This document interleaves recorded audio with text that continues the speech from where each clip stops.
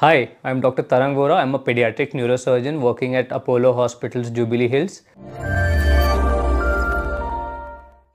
So today we're going to discuss a few frequently asked questions about how to manage a child with Down syndrome. Down syndrome is a disease or it's basically a type of genetic disorder in which the child is born with one extra chromosome, and that extra chromosome leads the child to have certain medical related issues ranging from heart abnormalities to intestinal abnormalities to abnormalities in the spine, and intellectually the child is slightly different compared to the other children in the same age group. How do you manage a child with Down syndrome? So as doctors, we generally recommend 4 treatment modalities for managing a child with Down syndrome, which consist of therapy, medical management, surgical management, and assistive devices. So when we look at therapy, there are 3 modalities of therapy that we are looking at. One is the physical therapy that the child has to undergo, second is the occupational therapy, and third is speech therapy. When we are looking at assistive devices, we basically, Down syndrome children have some amount of learning disability. So assistive devices like a 3-sided pencil, or using a touchscreen computer, or using keyboard with large alphabets helps the child learn much better. The third modality is medical management. Most of these children have some amount of hypothyroidism which is covered with the medications, and if the child is having some underlying heart defect, spine abnormality, or an abdominal intestinal abnormality, the child will require surgery for same. What challenges do children with Down syndrome face? So children with Down syndrome basically have most important challenge that they face is that of a learning disability.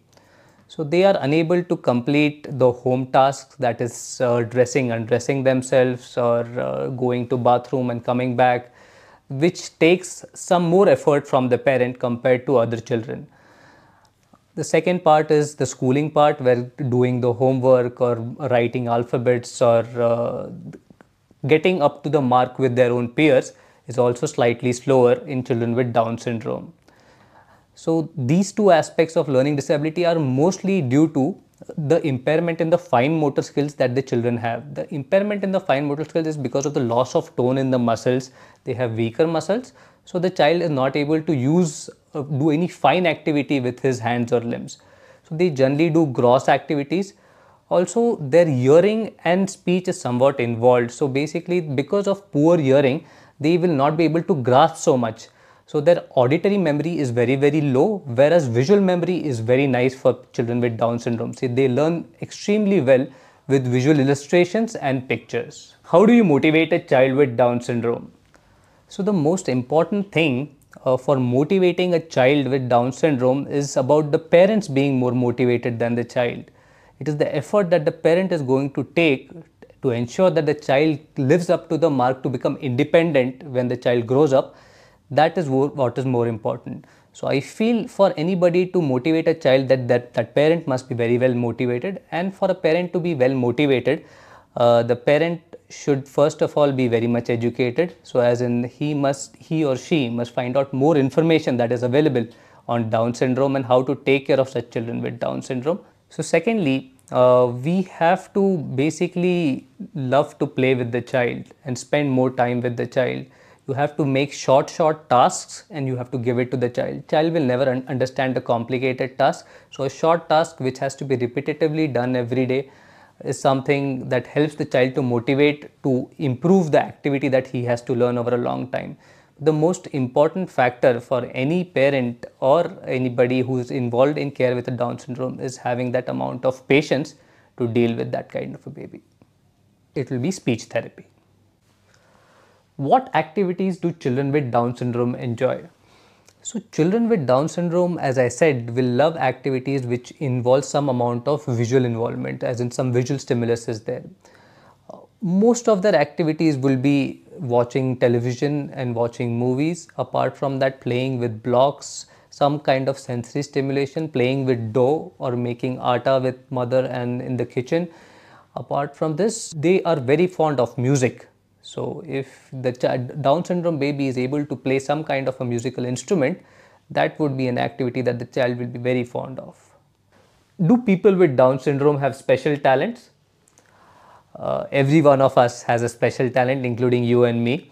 So yes, children with Down syndrome, each and everybody is unique. Everybody will have a special kind of a talent which is different from somebody else. One pretty often seen talent is that they are able to gauge emotions of other people pretty nicely. So that is one thing that sets them apart. Plus, sometimes their creativity may be beyond what we have, because their perception of the world is slightly different than what we see at. How can I help my child with Down syndrome in school? So there are three important points that we are looking over here. One is, in the school, the environment created by the teacher matters a lot to the child. While choosing the school, having a good rapport between the parent and the teacher is very, very essential. The first important thing is what we require for a child with Down syndrome is self-pacing. Self-pacing basically means that there cannot be a fixed curriculum or a fixed exam based on which the child will be judged. Every child is different. A self-pacing curriculum is that once the child progresses on his own, at his own pace, he can be taught a new thing. The second important thing is, of course, as I said, that visual memory is fantastic. So teaching them with charts and visual objects will help them learning much more better. And the third thing is the social opportunity to participate in all events. The social interaction that the child has with different peers of his own age group is what makes the child's ability to become a part of the society. So giving the child the opportunity to participate in all the events that all other children are participating in, also the parents taking efforts to take the child to all marriages or all functions, will help the child to develop a social bond with other people, which will help the child to function better in society.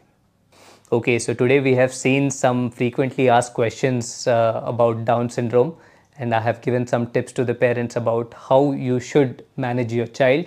I really feel that having a good environment and a good understanding with the teacher to manage the child is very necessary. The teacher, the doctor, the parent, they all play a fantastic role in managing the child. Create social awareness for Down syndrome, and your child will benefit for it. Thank you.